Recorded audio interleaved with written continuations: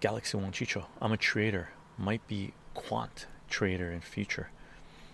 So most of my assets are liquid and not really in stocks for long term, but only because I'm managing my portfolio daily. Yeah, that's a great idea. And Galaxy One, when I do trading, when I get into markets, that's exactly what I do too, right? You follow the charts, buy the bounces, sell the tops, puts calls, but it takes work.